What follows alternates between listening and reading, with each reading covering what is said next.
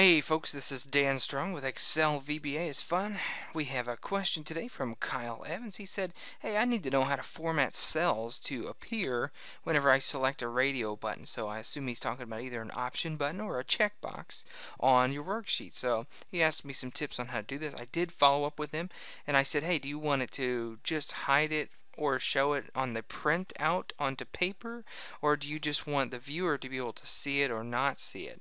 And so he said he just wants the viewer to be able to see the darn thing whenever he clicks a certain option button on one of his administrative worksheets. So we're going to explore that. So let's put some content on here that we want to see.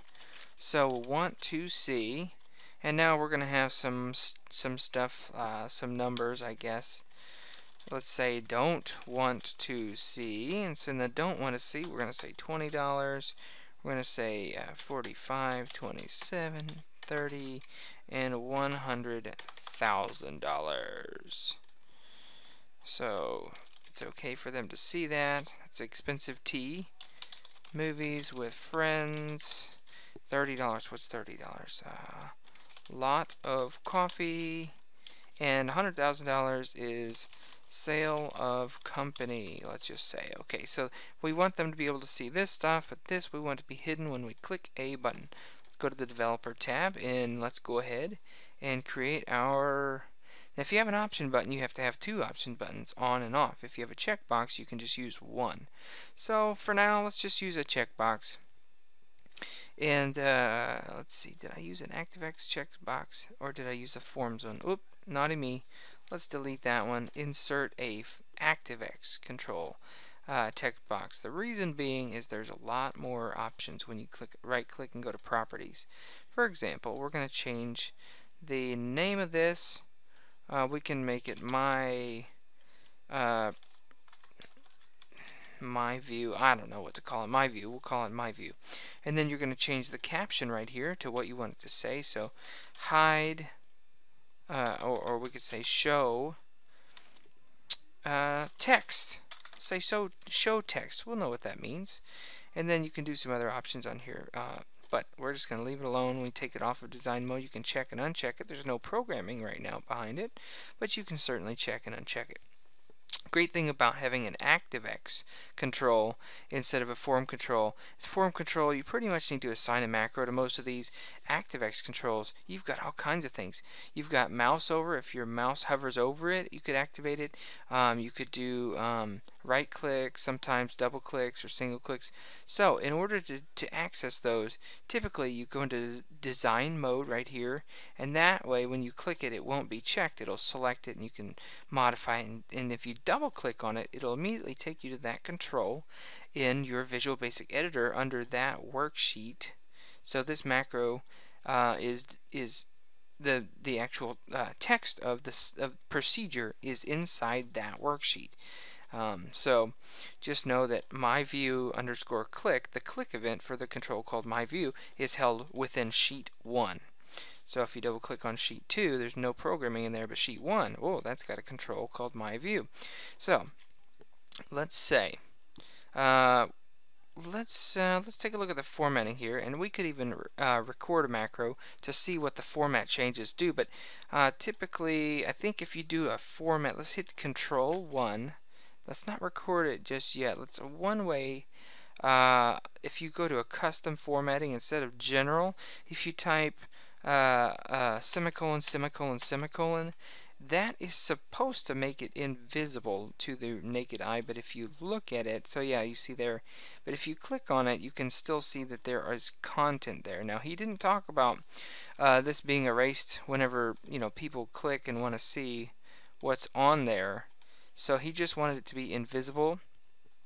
So using VBA, or I guess even conditional formatting technically, but not with a checkbox. So let's just go the VBA route. So let's say that these cells become that formatting whenever this is checked, and when it's unchecked, they become general.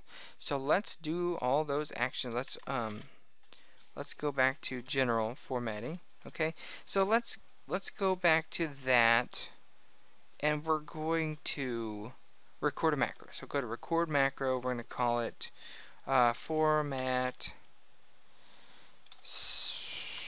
who cares what we call it? We're just going to use the stuff from here. So we're going to select these 4 cells. Control 1 is your formatting, and we're going to take it from general to that semicolon, semicolon, semicolon format. And so, and that's fine. And we click on D6 for no random reason. Then, while we're recording, I want to see what it looks like whenever we hit Control 1. And we format it right back over to General. I want to see what it looks like in the Visual Basic. So now let's stop recording, hit Alt F11, and take a look at our new module that just appeared, Module 1. So it said we selected B2 through B5, which we sure did, but who cares about that part? Selection dot number format equals. So selection dot number format, or at least the dot number format part, is the part we need to focus on. Equals semicolon, semicolon, semicolon in quotes, and then later on it was the dot number format equals general, and that was just like it's spelled. So let's take that little snippet here and Control X to cut, and we're going to go here and we're going to paste it, and then we're going to tweak it. So let's say instead of selection we could, no, let's go ahead and do it right. Let's say that we're going to use our code that we use often in a lot of these videos to get our last row. That way we can say B2 through B, whatever the last row is. So that way you can always have a dynamic range of what you want to be invisible. But you might also have just very specific areas that you want to be invisible, and they're always going to be the same range location. So you could say range B2 through B5, in quote in parentheses, dot number format. Instead of selection dot number format, instead of all this selecting crap, just go straight to the range and tell it the number format needs to equal this semicolon, semicolon, semicolon to make it invisible. I'll even make a comment, invisible.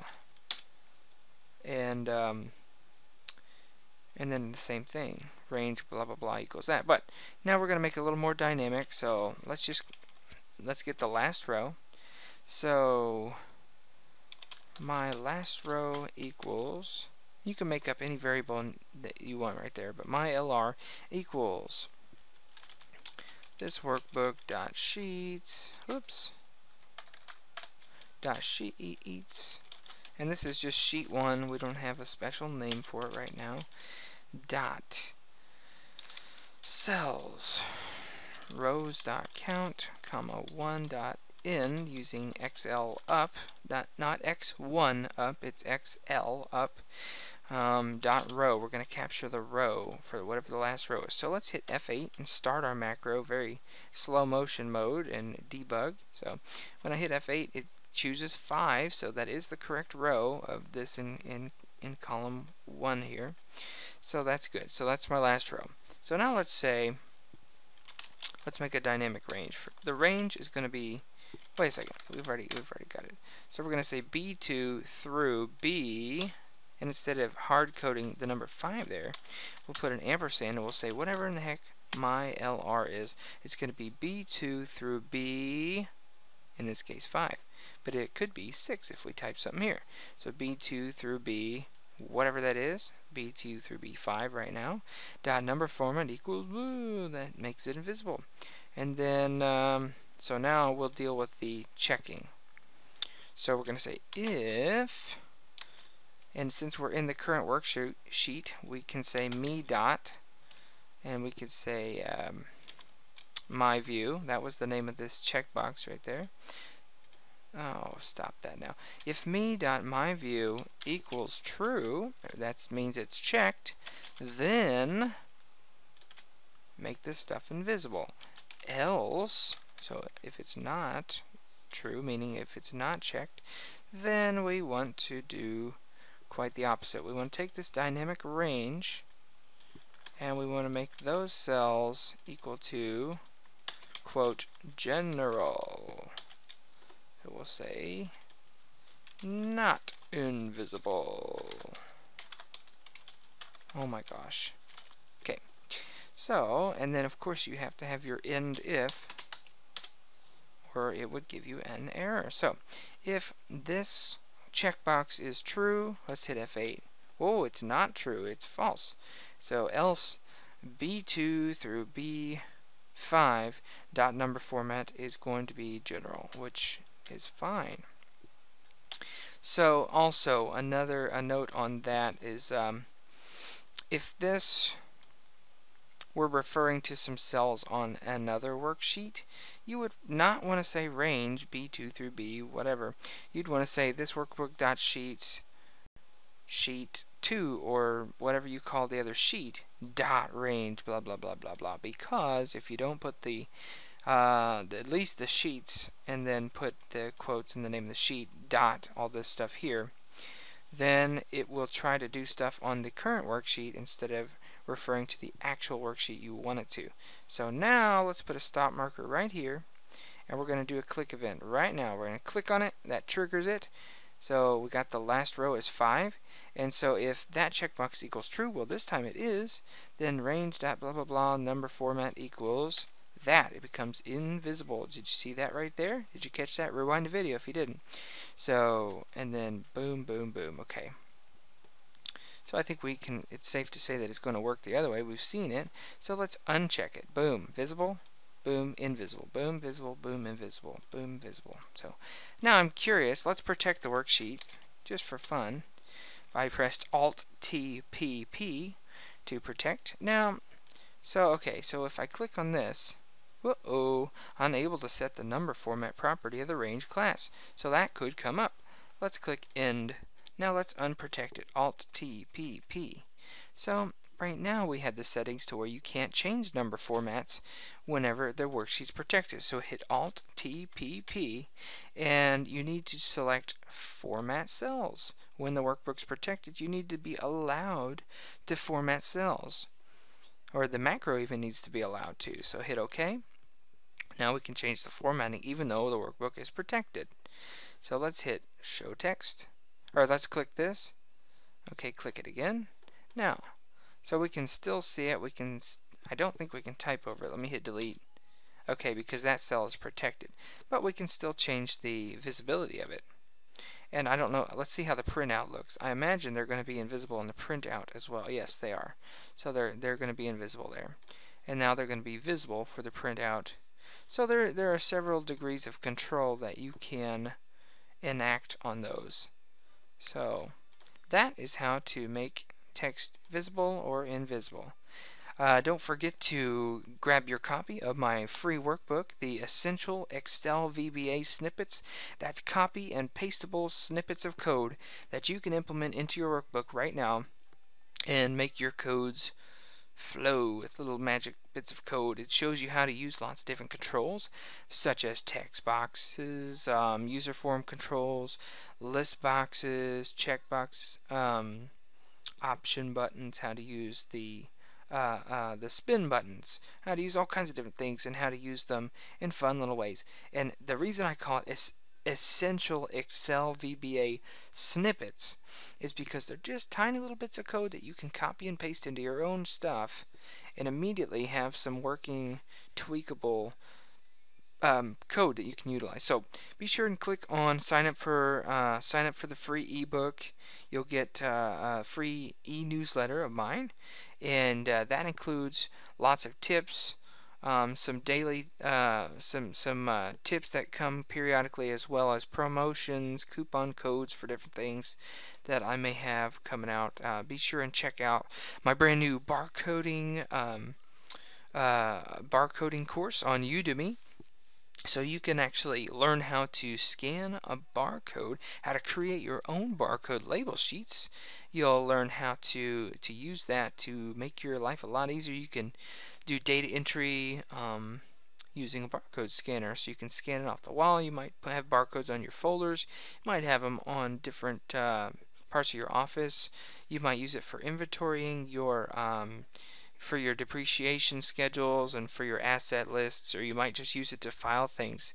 You know, you scan this folder and then you scan the area the drawer that you're filing it to, or there's just so many different applications. You could make up whatever you want. You could scan a name badge and immediately have somebody be clocked in. and then you scan maybe the job numbers or the activity number or something like this. So there's a lot of potential, especially for small businesses, especially for I guess personal use. If you're just wanting to create a system for stuff that you like to do, maybe hobbies, maybe tasks that you need to do, chores, whatever. Check out my barcoding course on Udemy, and if you click on this link before July 2014 is over, you'll actually get it for just $19 instead of the retail of $49. So check that out. Anyway, that's how you check and uncheck to make the text invisible or visible. Thanks for watching, and God bless.